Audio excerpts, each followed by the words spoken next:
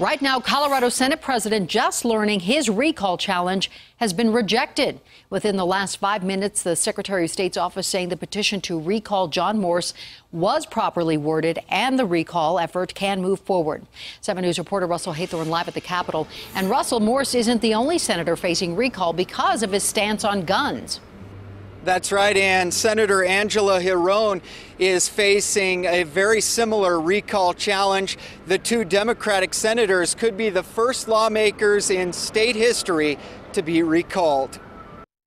At a hearing this morning, we cannot say, obviously, that there is specific bias, although it is striking that there would be such a meeting. More bickering ahead of key rulings on 2 recall petitions. There's no indication that in any way, shape, size, or form there's any bias by the Deputy Secretary who's hearing the protest.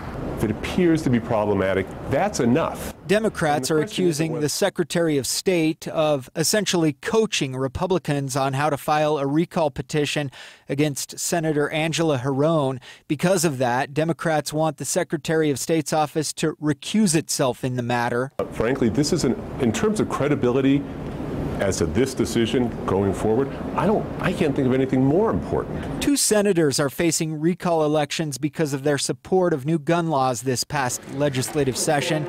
There's also a challenge in the Senate President John Morse case about the language used in the petition, but attorney Richard Westphal argues the petition language followed a template dating back to 2005. And to say that some additional language needs to be added is, I just think, an absurd proposition.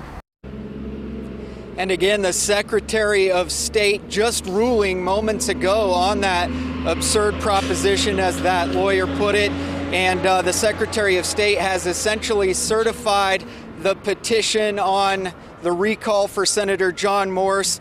The Secretary of State rejecting John Morse's challenge and essentially saying that the petition meets all statutory requirements. That ruling coming just moments ago. So now this is most likely headed to district court, where Senator Morse is expected to appeal the decision of the Secretary of State's office. Live at the state capitol, Russell Haythorne.